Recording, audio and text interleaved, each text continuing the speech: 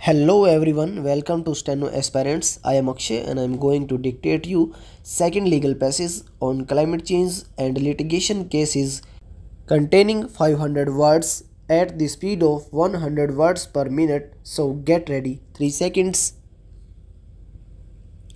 Start. Although administrative law cases are not subject and the federal rules of evidence, they do help in making up the backdrop of climate change litigation in which common law actions proceed stop passage. Dealing with nuisance is though not uncommon there stop. The first of such kind brought on the common law action of public nuisance was Connecticut versus American Electric Power Corporation stop. In 2004, a coalition of states, private land trusts, and New York City sued a group of major electric power companies for their perpetration of climate change stop.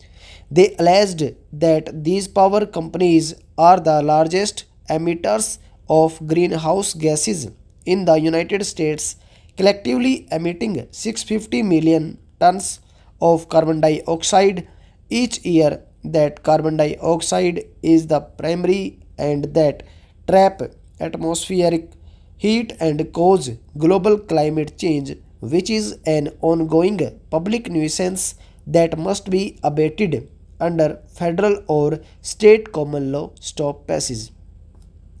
Plaintiffs sought a court order requiring defendants to cap and reduce their GHG emissions stop. The United States District Court for the Southern District of New York dismissed this case in 2005 as a non-justiciable political question before any scientific evidence could be presented stop. However, in September 2009, restoring the case, the Second Circuit Court of Appeals reversed the district court's judgment stop.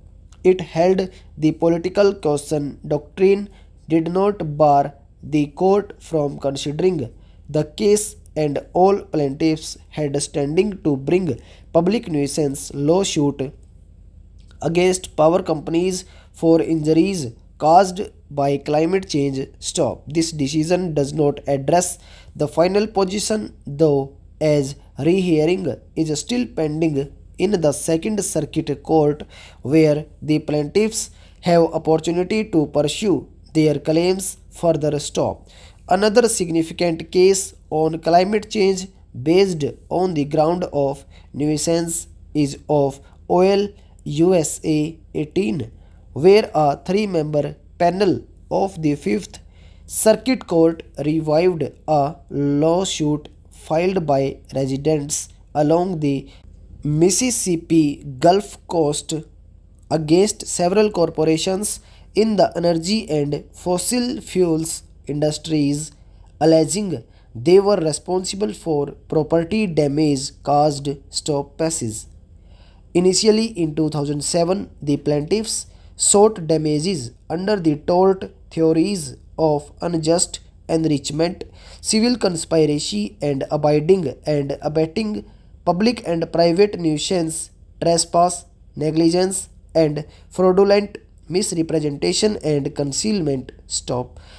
At the district court level, the defendants were successful in dismissing plaintiff's complaint stop.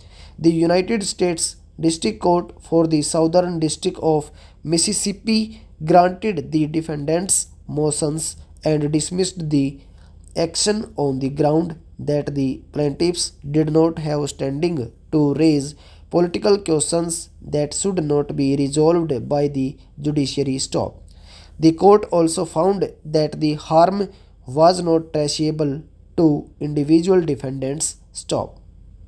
On 16 October 2009, the U.S. Court of Appeals for the Fifth Circuit overturned a district court dismissal in part, holding that the plaintiffs both have standing to raise at least three of the claims: nuisance, trespass, negligence, and that the claims are justiciable only to vacate the panel decision on March 2010. Stop over.